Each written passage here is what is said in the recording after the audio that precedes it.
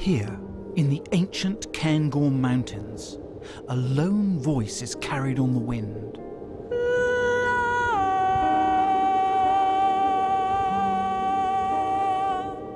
It's a Scottish variation of a traditional Scandinavian refrain, calling in the reindeer from the hills.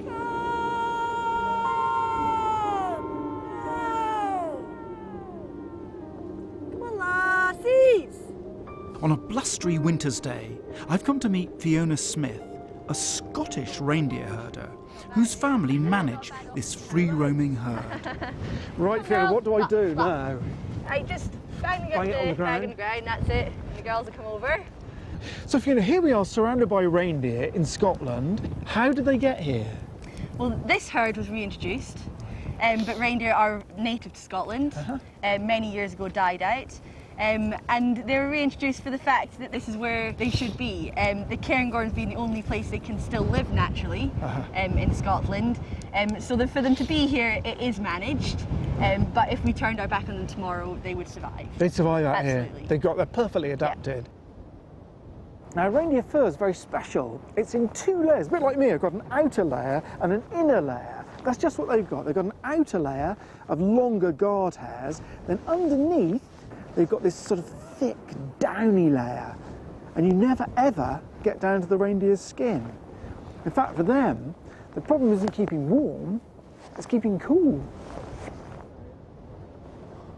So Fiona, what other adaptations have they got to the extreme cold? Okay, everything about a reindeer is designed to keep them warm or to save energy. They're like a walking thermos, they are completely insulated. They've got their lovely beard, which comes down below their neck should it rain during the day and freeze at night. It's freezing down here, not up right by their windpipe. Right, that's neat. Which is amazing. And then they've got these massive wide feet to spread their weight in the snow for digging. And you'll see when they walk that they'll put their back feet into exactly the same spot as their front, so they're only compressing snow the once. Right. Let's try and have a look at a closer look at a foot. Let's have a look. There we go. You can see the foot and the way that it all just splays out there.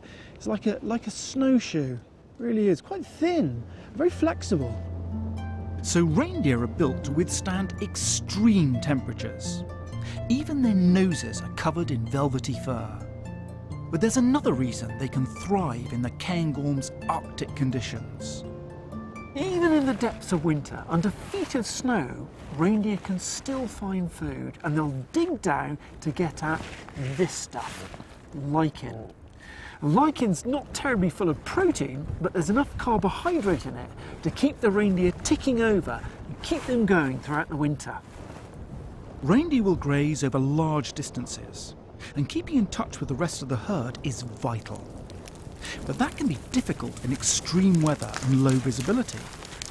Evolution has provided another adaptation to tackle this problem. Now, one thing you notice when you're amongst reindeer is this strange clicking sound. You hear that? Click, click, all the time. It sounds like they're treading on twigs or something, but they're not. It's a special device in their back feet. What's happening is a tendon is clicking across the bone in their back feet. And that clicking is a form of communication. So if it was snowing really hard and they're following each other along, heads down, they can hear the reindeer in front, just listening for those clicks. They don't have to grunt, they don't have to do anything. They just follow the clicks. Isn't that clever? Better still, by not communicating with grunts or calls, reindeer save heat. They really are superbly adapted for Britain's most extreme winter habitat. So as far as you're concerned, the reindeer should be here in Scotland for the foreseeable future, really. Absolutely, yeah. Yeah, they're sort of essential part Yes, of course. of our Scottish wildlife. They're back, they're here to stay.